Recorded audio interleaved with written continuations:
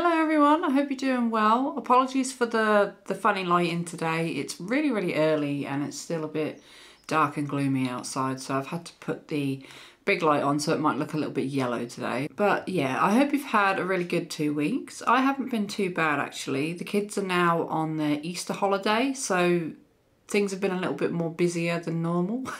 But at the same time, I've had more spare time to stitch and do some crafty stuff because I'm not homeschooling, so in a way it's probably better for me. So I thought it'd be a good idea to just give you a few life updates as well, because I haven't done a stitch with me for quite a while. Before I get into all of that, if you don't want to hear it, just fast forward the video till I show the stitching. But I do want to mention another YouTube channel that I forgot to do in the last one when I did a load of other mentions. It's a lady called 310 Stitcher.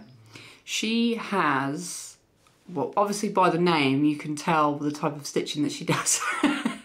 She has a lot of projects that have the colour 310 in, but her projects are very big, very beautiful, and you should definitely check her out if you really love full coverage, because I think she's got some amazing pieces of work in progress.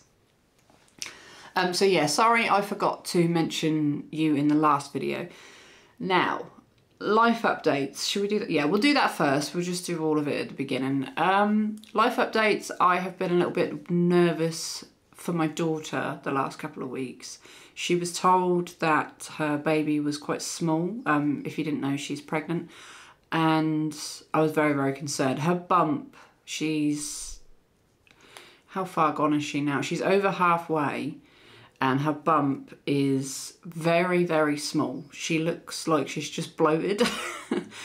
So we were very concerned. The midwife is very concerned, but she's been for a scan because we thought that the umbilical cord or something might be obstructed or twisted and the baby's not getting enough nutrients. But apparently the baby is very chunky and very healthy and has lots of hair because she's had another scan, and everything's fine. It's just she's not showing. So that has been great news to hear this week, because I was very concerned about her. So we went to the cinema on Easter. Easter was a lovely day. It was really nice and relaxing. The kids were all happy, but we went to the cinema to watch Kung Fu Panda, and me and my partner actually decided to pick up these special, what they called, popcorn holders that the cinema had, and we had them, but my children didn't. They were not interested, but me and my partner ended up having our popcorn out of these because they're reusable, like big kids. So now every time I have popcorn at home, I can have it in a noodle box. But yeah, it's been a lovely 2 weeks, to be fair. I am waiting for a carpet to turn up because I would like carpet in my living room instead of the vinyl, like fake laminate stuff that I've got down at the minute, because the living room's always really cold in the winter.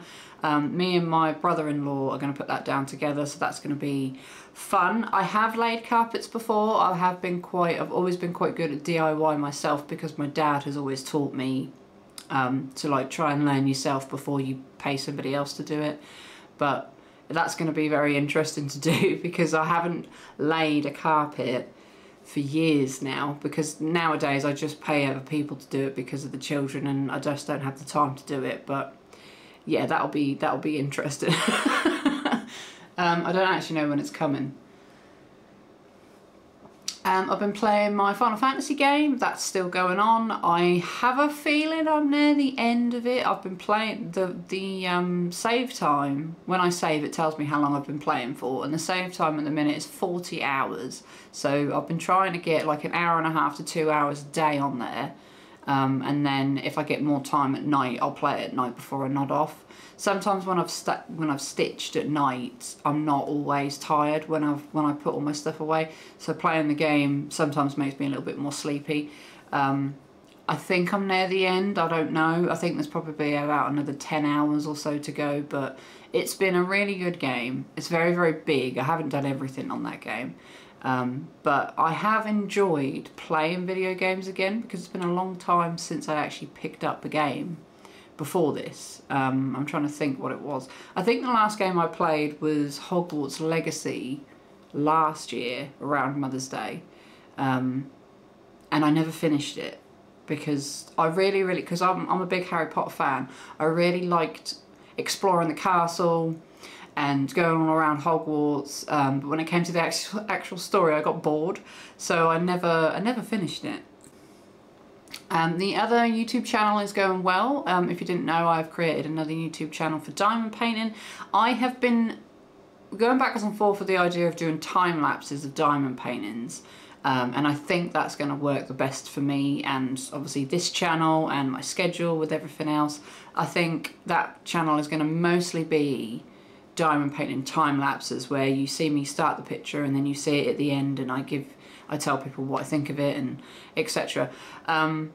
Instead of doing things like unboxings. I think this year I've really been thinking about how much money I spend on crafting stuff in general, and how much money gets wasted, obviously with the whole cost of living crisis here in the UK. It's made me question my purchases more, because money is tighter for us as well. And I've got such a big stash at the minute of diamond paintings that I haven't bought any. No, I haven't bought any since last Black Friday, Cyber Monday. I think it was Cyber Monday was my last purchase. And for me, that's pretty good. I used to buy, I'd say, a diamond painting a month. At some points more than that, so I am really pleased that I haven't gone out and just bought random diamond paintings just because they looked pretty, and I haven't really thought about, do I actually want this picture, because they are quite expensive, diamond paintings, if you've never seen them before, depending on where you buy them from, and if you want a licensed one, so the artist gets paid commission for their work and everything, same as cross stitch patterns really. You do pay quite a lot for them, so I'm very comfortable thinking that that YouTube channel can just be time lapses and occasional, obviously, whipping chats like Stitch With Me's, that type of thing. So it's all fitting in quite well with my schedule. So come the time when I open my Etsy shop in hopefully May, I'm aiming for May, but it might be June. I honestly don't know. Everything should tie together quite well, hopefully. I've been learning to sculpt. I finished a snail that my partner wanted, because I asked him to pick me something to practice on. And he told me to practice on this snail from One Piece, a transponder snail. Now, I'm not that clued up on One Piece. I do watch it with him now at bedtime, when he's still awake before he goes to bed. But I don't know everything about it, so I've never actually seen the snail on the TV, because apparently each character has its own snail, and they act as a telephone and a way to communicate with the other characters. And this character's actually died, so I don't, like, I'm watching it at like episode 600 and something, and I think there's over 1,000 episodes of One Piece or something crazy like that. But that came out really well, actually, the sculpture. I've learned an awful lot from that. And I'm now planning, wish me luck, to sculpt a chocobo from Final Fantasy. I'll put a picture somewhere of what they look like, and I don't know how I'm going to do it because that is a lot of feathers, but we'll see. It'll be a challenge for me anyway. I like to challenge myself when it comes to art and crafts. So this is just kind of something that I want to do in my spare time for me more than anything. It's not really benefiting my Etsy shop in any way, because I sell cross-stitch patterns, diamond painting accessories, and cross-stitch accessories like cover minders. So I do make things out of clay for the shop, but not to that scale. So I'm really interested in sculpting. Really interested in sculpting. I think it's a really creative way to make a piece of art, and I can't draw. Like, I really can't draw. The cross-stitch patterns that we'll see in my Etsy shop are my daughter's artwork. She can draw wonderfully. Like, she's amazing at drawing, but I cannot draw to save my life. What else? In other boring news, I need a new boiler. And I think there's a leak in my cupboard in my son's room, so somebody should be coming to look at that soon. I don't know if it's from the attic or if it's from the water tank, because the water tank is in that cupboard. I don't think it's from the water tank though. I think there is some sort of hole in my attic somewhere. So that's fun. Shall we get on with the stitching?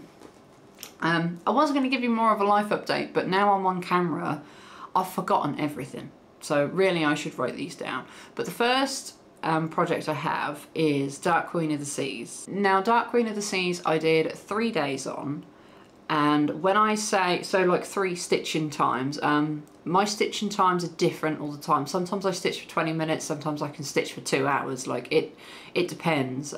Depends on when I stitch during the day and if anybody interrupts me really. So I worked on this for 3, say stitching sit-ins, would you say sit-ins, or I just say 3 days, but 3 sit-ins in the last 2 weeks I've worked on this, and I can tell you now I am so happy with my new chart. If you missed last week's Flosstube, I mentioned that my friend reprinted the chart for this because I'm working off of a paper pattern and it's so much easier, so I will definitely pick this one up more. But yeah, Dark Queen of the Seas is from Autumn Lane Stitchery, and here's what it looked like the last time you saw it.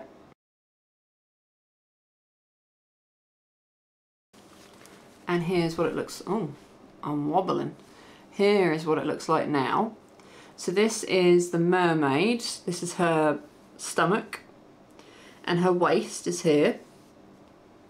This is the start of her hair, so the hair kind of comes out this wide and kind of, because she's underwater, so it's kind of cascading everywhere.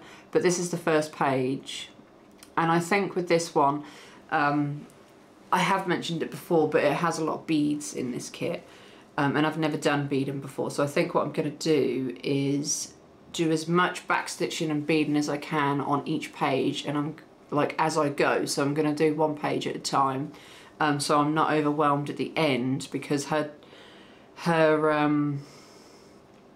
I want to say tentacles have a lot of backstitching in them, and the beads are kind of all over the place on this pattern, but I've never done it. I know how to backstitch obviously, but I don't know how to bead.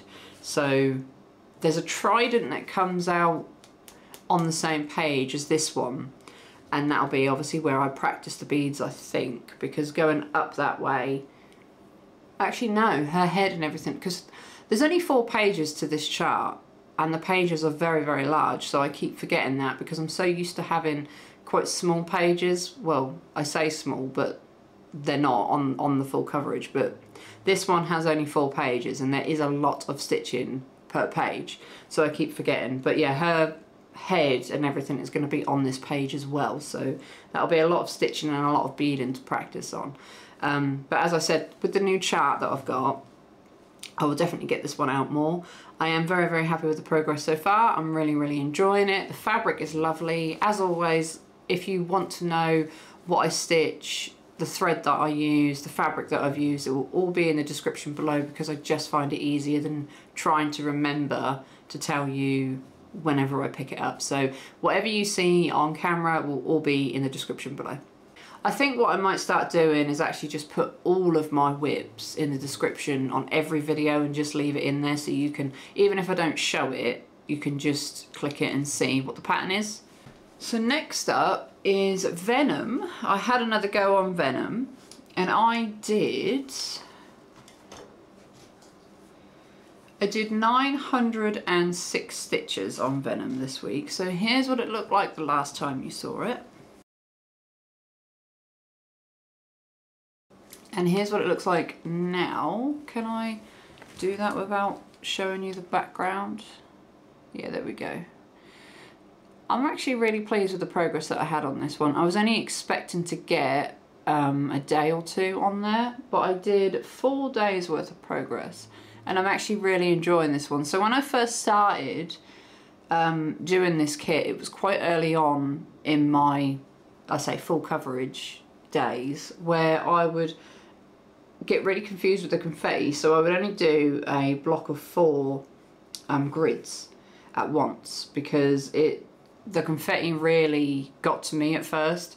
And now I can kind of go down with confidence that I know I'm not going to miss anything, because I've got, I can't really show you on this because where the hoop is, but when I started in this top corner here, I went all the way along for ages in a row of 4 blocks because I was quite nervous, but now I'm very, very confident that I can do this. After doing things like Lord of the Rings that I'll show you in a minute, yeah, I am really, really happy with this. This is actually going to be for my daughter because she's a big Venom fan. So I'm hoping that I can get this finished by the end of the year, but I doubt it. It's now at 30.7%, and we're in April. So it depends how often I pick this up, but I am going to really make a conscious effort to pick this one up. And it's not a bad stitch either. It's not something that I don't enjoy stitching, so that will help the progress. That, I don't know how to explain it. You know when sometimes you get a cross stitch kit that you're just really not enjoying? Well, actually I will explain it because I've got a restart to tell you about, and that's how I feel about that one. But every now and again you'll do a project for somebody else and you're just not enjoying it, and then it feels like a slog to get it done because it's not for you, it's for somebody else.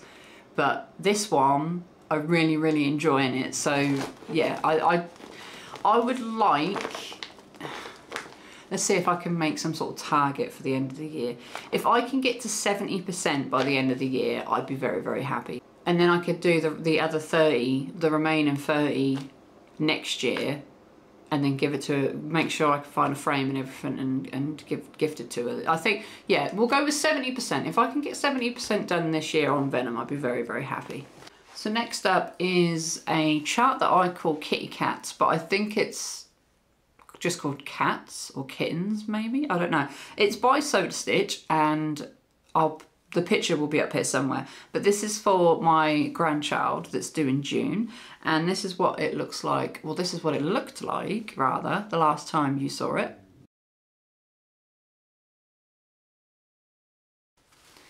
And here is the progress now. So I did some of this last night actually, and it was really, really fun to work on. I have done 534 stitches this week over a course of 2 days, so 2 little sessions. And I'm now at 32.32%. So all I need to do on this kitten now is fill in his fur here, and then I need to work on the back stitch. So I'm trying to do the back stitch as I go. This kitten that's kind of stuck in the hoop at the minute has already had his back stitch on, so I want to work on each kitten as I go. There's one more this side, and then there will be another two I think, or maybe 3 this side. Yeah, I'm really, really happy with this one. It's very, very cute and very, very nice to stitch on compared to all the confetti that I have, because this one is mostly like colour blocking, as you can see. You kind of do the black outline and then fill it in. I would really recommend Stitch charts for beginners. If you haven't ever done a cross stitch before, I would recommend checking out Stitch on Etsy and seeing not all of their patterns, because some of them do look a bit more complicated, but something like this where the image is quite big and chunky, or you can make it big and chunky changing your stitch count. I would, stitch count, fabric count. I would definitely recommend these for beginners because they are a lot of fun, and it does make for a nice change when you go from something like Lord of the Rings that's full of confetti and 28 count, half stitch, like it's big, and then you come to this, it just feels like a nice palette cleanser. Is that the right word I'm looking for? Okay, so the last one is my Lord of the Rings, which is my largest focus piece. It's the largest piece I have as well. The picture will be probably here. And I stitched near enough every night this week. There was a couple of nights, I don't stitch when my partner has a day off. So either the day of his day off or the night before he has a day off, we usually stay up a bit later and watch a film and things. So because I know that he's not at work, I'm not making an effort to stitch. I'm making more of an effort to spend time with him because we don't see each other that often. So I stitched every night other than when he was off. And here is what it looked like the last time you saw it.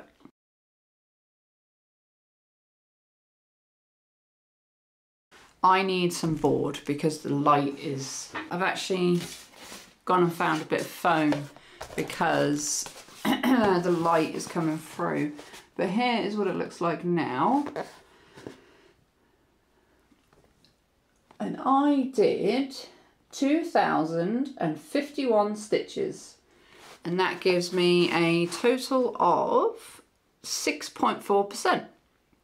So it is coming along lovely. You can now start to see a bit more detail. So the tower in the background here is now pretty much finished. I don't think there's any more of that on the chart left to do. It's a bit awkward holding this. I'm trying to find you a good lighting spot. Yeah. Very, very happy. So I'm still doing the same method as I was last time I spoke about this last Flosstube, where I'm sort of going in a diagonal. Every now and again I will go through and pick a ninja stitch. Sometimes I'll pick the colour here and go that way. Sometimes I'll decide to come down here. I have been working a little bit down here, as you can see, but most of the time I have been filling out this part and trying to go that way. I always forget where we were the week before. So to me, I can't notice much progress on this until I actually see the before picture in editing. I think this bit wasn't that filled out last time, was it? I think there was a few gaps here. But yeah, it is looking really, really cool. And this cross stitch pattern is huge. So when this is done, there's going to be an awful lot of detail in this. Okay, so now before we go, I want to talk about my restart. So I did stitch on something else this week. I decided to stitch on Tomb Raider. So I'll put the picture here of the Tomb Raider chart that I have. I reached out to an artist and asked if I could stitch his work for personal use. So this is just a personal use chart that I've charted myself. And I used it on my Stitch With Me's in the past. I think I've done it twice, I think. But the fabric that I picked, I hate. I absolutely hate it. I really, really wanted to do this chart in 25 count fabric because 25 count, half stitch, 2 strands is my sweet spot. It's something that I feel extremely comfortable with. It's just what I like to use. So I could not find one piece of fabric as big as what I needed it in 25 count for this size chart, because the chart is 600 stitches wide by 750 long, I believe. Anyway, I found some fabric. If you've never seen this before, I found some fabric from Hobby Jobby or Hobby Craft. I cannot remember for the life of me. But if you go back on if you just go have a look at the Stitch With Me, you'll see what I mean. This fabric is like plastic. It's see-through. It was really difficult to read, because it had grids, but the grids were over 2 spaces instead of 1 that I'm used to. So with, let me just show you. With this type of fabric, the one that I always use, these lines are over 1 stitch, they're not over 2. And that is what I'm used to. Now that Tomb Raider one, it was like a beige colour and the lines were yellow and they were over two stitches, and that was confusing me so much and I couldn't see the lines because it was see-through. So I tried marking my own lines into this fabric this week when I picked this chart up. And then I counted them wrong and I was just like, do you know what? Let me restart this because I'll show you my progress. Let's do it here. I'll show you the progress of where I was. It wasn't that far. Now this week I did 306 stitches on this chart before I decided to grid it myself and done it wrong. And then I thought, you know what, I'm just going to restart it. But it's only in the top left corner. There's not actually that much done. So I was just thinking, you know, there's literally only background that I've done. If I'm going to restart it, I might as well restart it now before I get too far down this chart and still hate this fabric because I really did not like that fabric. So the fabric is going to be donated. I will probably try and cut that bit off or frog it, and then I will just donate the fabric, and it'll be out of my hair. I don't want to bin it because it's quite a big piece of fabric. I don't remember the size of it, but what I've decided to do instead is I have ordered 32 count fabric, easy count, lugana, basically exactly the same as this stuff. So didn't bring the foam board, did I? So it's the same as this stuff, except this one is 28 count. So 32 count, I have never worked on 32 count before. I don't know why, I've just never tried it. I don't know if it's because it's too small for me, so maybe I was worried that I wouldn't be able to see the holes well enough. I don't know why I haven't picked up 32 count before, but I'm gonna be doing it soon. I think the fabric turns up tomorrow, so the plan is to stitch in 32 count 1 strand half stitch, because from what I've seen other people stitch, 32 count with 1 strand half stitch works well. I don't think 2 strands half stitch will work well, because Lord of the Rings and a couple of my other ones are 28 count, and I stitch half strand, 2 strands half stitch on them, and they're quite thick. So there's no way that 32 count 2 strands half stitch will work. It's either going to have to be 1 strand full cross or 1 strand half stitch, I believe. And I'm not a fan of stitching in full cross, especially on a full coverage, because it takes so much longer, and I'm lazy. That is literally it. I am lazy and I'm impatient, and I don't want to sit there and do full crosses on a full coverage chart like Lord of the Rings, for instance, that's 999 stitches wide. I'm doing it in half stitch, or I'm not doing it. It's as simple as that. you know what you like and you know what you don't, and I know that I don't like full cross when I can help it. So charts like the kittens, full cross works beautifully, but not on a full coverage when I have hundreds of stitches to do. So next week you will see Tomb Raider, because I'm going to make a point of catching up to where I was. It wasn't much, so it won't take me long. But I don't know, that means I don't know what else I'll show next week, because it'll be Lord of the Rings, obviously, as always, because I try and do 200 stitches a night on that, and then it will be Tomb Raider. I do have, it's now April, so I need to get the April focus out and try and stitch on that 3 days a week, because every single month I have a different focus. I stitch on it 3 days a week. This month I have forgotten what it was. I'm pretty sure it was the Medusa Doll Maker Gamer Girl. Did I call it Gamer Girl? I think I did. I'll find out what it is and I'll get it out and I'll stitch on that bit over the next 2 weeks. But I think that is literally all you're going to see. The next Flosstube is going to be those 3 kits. It will be Lord of the Rings, the focus for April, and Tomb Raider, because I do really want to get as much progress as I can done on the Tomb Raider, so I'm back to where I was, if that makes sense. And I will let you know how I get on with the 32 count, because I'm really, really interested in trying it out. So I will see you next time. I hope you have a really good 2 weeks. Thank you if you stayed till the end, and yeah, bye-bye.